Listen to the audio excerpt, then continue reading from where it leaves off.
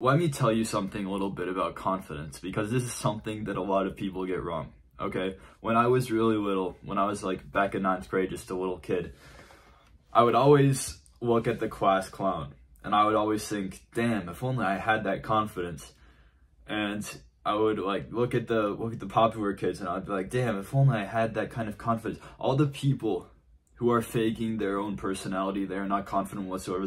They're the most insecure people that you will meet. Now, it might not be with popular kids, right? Like a lot of popular kids are just naturally outgoing. They aren't faking anything, right? But if you look at that guy, the class clown, who does every single action just for attention, that is the most insecure kid that you will meet. Okay, he is just as insecure as the anime kid, the weeb, the weird-ass weeb sitting over there reading his manga books. And the reason for that primarily is because I don't think that confidence is you being outgoing or you keeping inside. It's the ability of you to actually express your own true self. If some kids were watching this video from my school or something, and they saw how I acted in person, they would be like, oh, Luke, you're absolutely lying. You're not confident at all. Because I'm not one of these fucking dipshit class clowns or some of these bitches who are like, just like acting like bitches. Okay, I'm not that guy who's in the class always trying to get a laugh out of everyone. I'm not that guy walking up to every single person that I meet, because I am not that kind of person. Okay, I am reserved, and when I speak with meaning. Okay, my words actually have value, unlike yours, who no one literally pays attention to whatever you talk about, and everyone just talks over you every time you start talking. Why is that? Because no one fucking values you. No one values your words. And you bet that that used to happen to me. And sometimes it still does, but I still take control of the situation using certain tactics. But I think that a primary key component of having confidence is learning how to speak. You need to learn how to speak, dude. Speak to a mirror, speak to a camera, as I'm doing in this video. My confidence has increased so much since my first video to this video, because I've actually learned how to never break silence and how to always have a topic to speak about. And it's just helped so much, and you can probably imagine how much it helps. The ability to not really have silence frequently, and the ability to always keep going in a conversation, letting it flow. And it's so powerful to be able to speak like this. And it's so powerful to be able to speak confidently, effectively, and with precision. Be articulate. Learn it. Learn the skill of being articulate. Because if I ever cold approached a single person at the beginning of my YouTube channel, I would be incredibly nervous. Why is that? Because I would be nervous to speak, you know, I would be nervous if I ran out of shit to say, if I said something wrong. But now that I actually learned how to speak, now that I can actually talk to a camera for a long ass time, I don't know how long this video is going to turn out as, probably like around 10 minutes. Once I'm able to do that, I mean, as you can probably think, you're unbreakable, right? When you can talk to an inanimate object, like a mirror, like a camera, you best believe that when you're actually talking to a person in real life, an actual other human being, you're going to be really good at speaking, and you're really going to be able to communicate effectively. Now, if you want, you can go back to my very first video, probably around 140 days ago, depends on how many videos are on this YouTube channel, and you'll see the difference in confidence. You'll see the difference in the quality of the speaking. You'll see a difference in me losing my train of thought all the time. I was speaking in a higher voice because of like all the coping mechanisms from all the stress that I had at the time. All this stuff, right? All this stuff, and I've increased it so much through learning how to speak. So let me tell you how to actually become yourself, right? Because many people are very nervous to become yourself. And by becoming yourself, I do not mean projecting it onto every person, like walking up to every person and saying, hey, this is my personality. No, don't do that. What is your personality? Are you actually reserved? Are you actually just like nervous to go up to people and talk to people? Do you not have any friends? And you're not okay with it.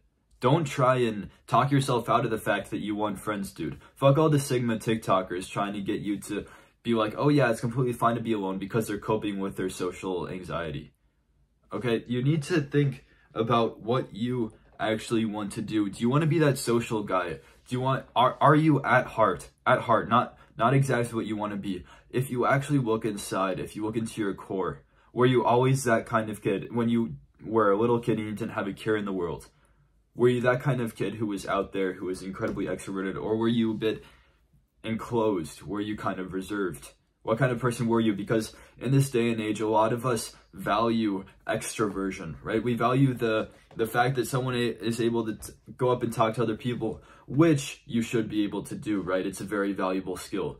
But what I'm saying is that not everyone is going to be that kind of guy, the kind of class clown, the kind of popular kid. Some people are not built to say it. When I am in class, I am listening to the teacher with my full intent, because I know that after school, I'm going to have to grind and work on this YouTube channel and go to martial arts, do sports, work out, all that kind of stuff. That's me showing my true self. Why? Because it's showing my true motivation. It's showing my true dedication. And if I truly wanted to fit in, I would be, probably talking to many people. I would be on my phone all the time. But no, I whip out a fucking self-improvement YouTube book like a weirdo. And I start reading it. Why? Because I'm going to be myself. If people want to be around me, they will be around me. If they don't want to be around me, they won't be around me. Think of yourself as the prize. Now that sounds incredibly narcissistic, right? But it works. When you're like, when some like douchebag or something says, I don't want to be around you anymore. Okay, your loss. You're not around me anymore. That is your loss. That's it. Okay, you can split away from me if you want. You're going to be losing something. You're going to be losing something fucking incredible. Now, I said in one of my previous videos the importance of having an ego. Yes, you need an ego. You need to think of yourself highly. In this day and age, all of us are demonizing the idea of ego. We're all demonizing the idea of having confidence, self-esteem. You shouldn't have any self-esteem. You should only care about other people and just let them run over you in their dump truck. No.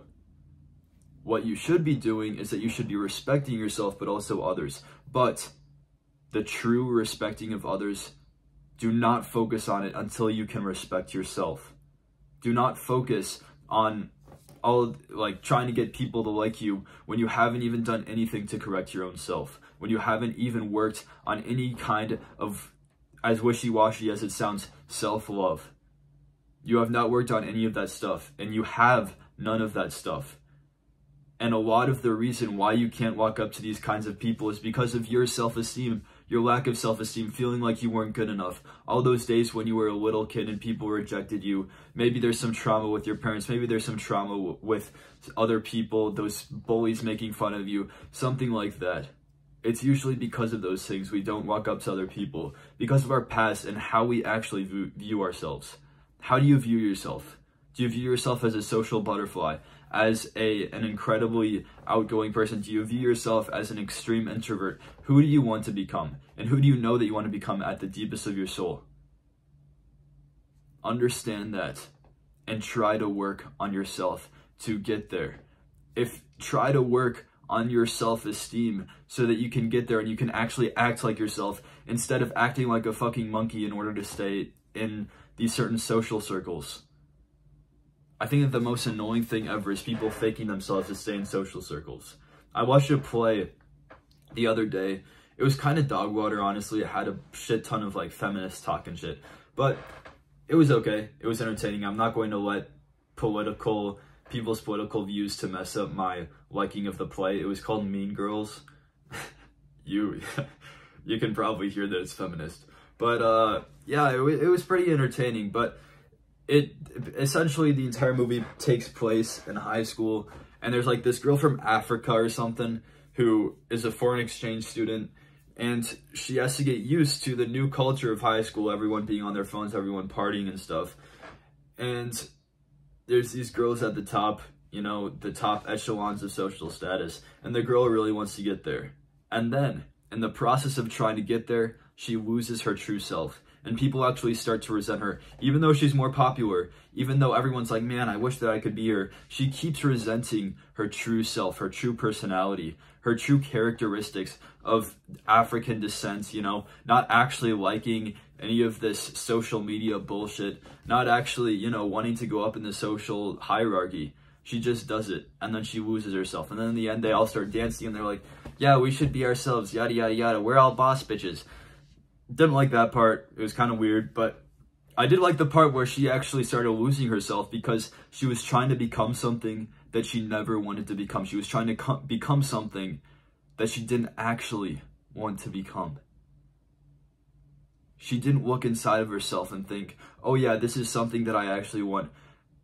Well, she did. That's exactly what happened. Well, yeah. She didn't look inside herself and thought, this is not what I actually want. This social status thing, I don't even give a shit about any of these people. I'm just trying to fit in.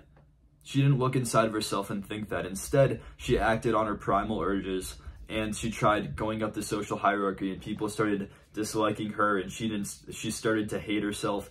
All of this bad shit. And that's exactly what happens. You know, I would far rather be a reserved introvert. I hate the term introvert because most people use it as code for their social anxiety. I mean, when I say that I am a quiet person, it's seen as like, oh yeah, I'm not confident, I'm not this, I'm not that. Dog, I have cold approached many people.